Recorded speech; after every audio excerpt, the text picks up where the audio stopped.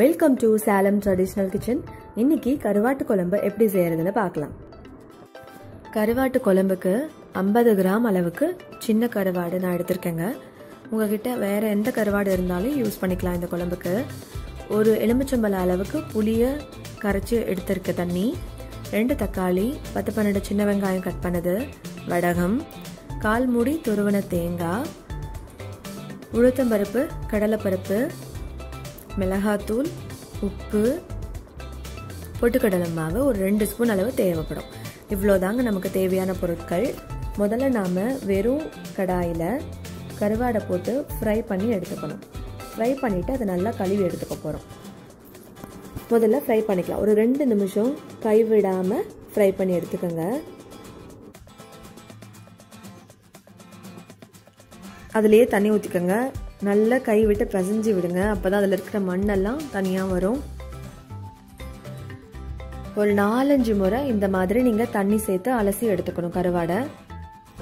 இல்லைன்னா குழம்புல மண்ணாக இருக்கும். பாருங்க அடியில் எவ்வளோ மண் தங்கி இருக்குன்னு.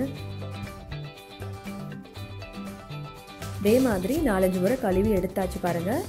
இப்போ நாம் குழம்பு செய்ய ஆரம்பிச்சிடலாம். அடுப்பில் கடாயை வச்சுக்கோங்க. அதில் 2 டேபிள் ஸ்பூன் எண்ணெய் விட்டுக்கோங்க. எண்ணெய் காஞ்சதும் 1/2 ஸ்பூன் கடுகு சேர்த்து பொரிய விட்டுக்கலாம். உளுத்தம்பருப்பு, கடலைப்பருப்பு 1/2 ஸ்பூன் சேர்த்து செவக்க வறுத்துக்கோங்க.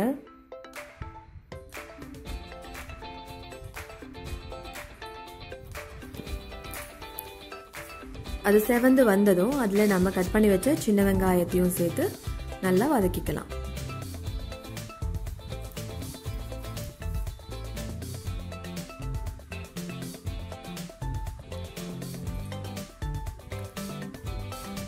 சின்ன வெங்காயம் ஓரளவு வதங்கின உடனே நம்ம தக்காளியும் சேர்த்துக்கலாம்.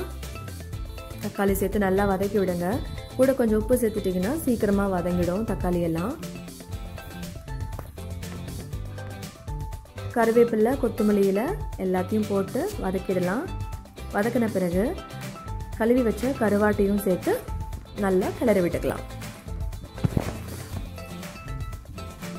இந்த கருவாட்டு குழம்பு நீங்கள் ரைஸோட சாப்பிட்டா ரொம்ப சூப்பராக இருக்கும்.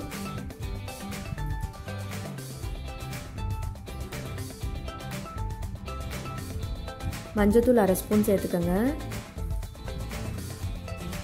இன்னும் கொஞ்சம் உப்பு சேர்த்துருக்கு.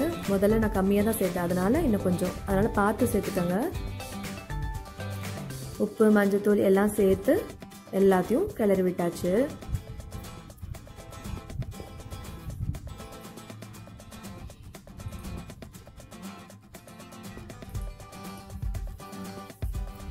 அது கூட தேவையான அளவு மிளகாத்தூள் சேர்த்துக்கோங்க.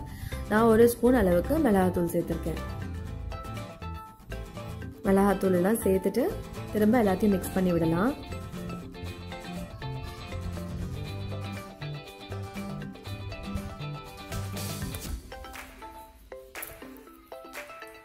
நாம 1 ஸ்பூன் கரம் மசாலாவை சேர்த்துக்கலாம். எடுத்து வச்ச வடகத்தையும் சேர்த்து நல்லா கிளறி விட்டுக்கோங்க.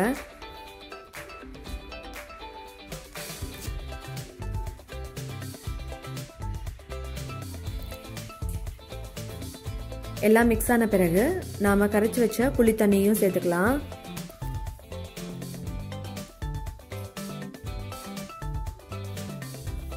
கூடவே தேவைப்படுற அளவுக்கு தண்ணி ஊற்றிக்கோங்க. எல்லாத்தையும் ஊற்றிட்டு நல்லா மிக்ஸ் பண்ணிவிட்டு ஒரு மூடி போட்டு மூடி வச்சு கொஞ்ச நேரம் கொதிக்க விடலாம்.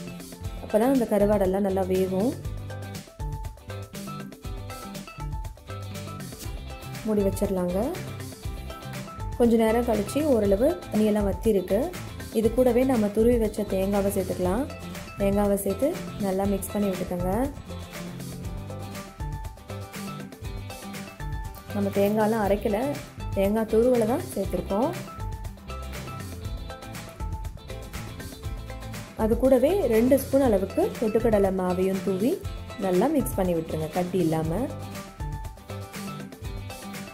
எல்லா பொருட்களையும் சேர்த்தாச்சுங்க. நல்லா குழம்பு கொதிச்சு எண்ணெய் பிரிஞ்சு வந்துருச்சுன்னா நம்மளோட கருவாட்டு குழம்பு ரெடி ஆகிடும். அப்படியே மூடி போட்டு மூடி வச்சிடலாம் கொஞ்ச நேரத்துக்கு. பாருங்கள், இப்போ கொஞ்ச நேரம் கழிச்சு எண்ணெய் பிரிஞ்சு நல்லா வந்துருச்சு. நம்மளோட குழம்பு ரெடி ஆயிடுச்சு. எடுத்து வேற ஒரு பாத்திரத்தில் நம்ம போட்டுக்கலாம். வேற ஒரு பாத்திரத்தில் மாற்றிக்குங்க.